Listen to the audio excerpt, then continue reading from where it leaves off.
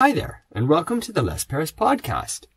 Thanks for joining me. Today, we're on episode 216. Yesterday in episode 215, the episode was all about skating. Today, episode 216 is about tennis. Tennis. What a lovely sport. Well, sort of. When I was young, my mother got me into tennis lessons. I willingly went along with the tennis lessons, although I wasn't thrilled about it. And I played tennis a little bit, but to be honest, I just didn't care enough about it.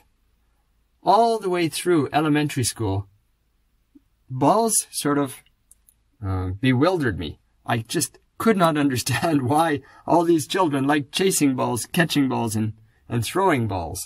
It seemed pointless to me. And running after a ball with a stick and hitting it didn't seem much better. Needless to say, I didn't care enough about the sport to get good. If you get good at the sport, then you can enjoy it. I didn't get good enough at it because I didn't care about it in the first place. So I never got to the point where I enjoyed tennis. Having said that, thousands and thousands of people play tennis and have a great time. They love playing tennis, and I think that's wonderful.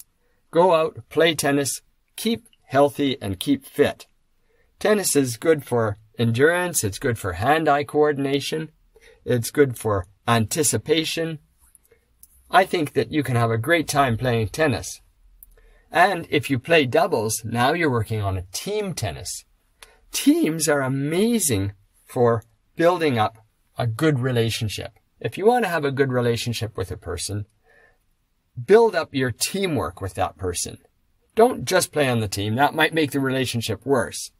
Play on the team with the target of trying to be a better teammate and trying to work together. And then you'll have a wonderful relationship with that person.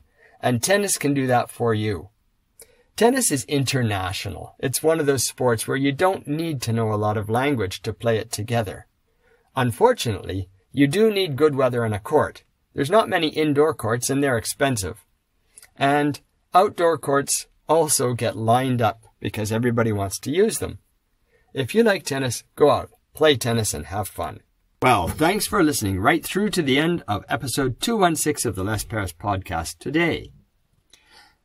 Today's episode 216 was all about tennis, or my take on it.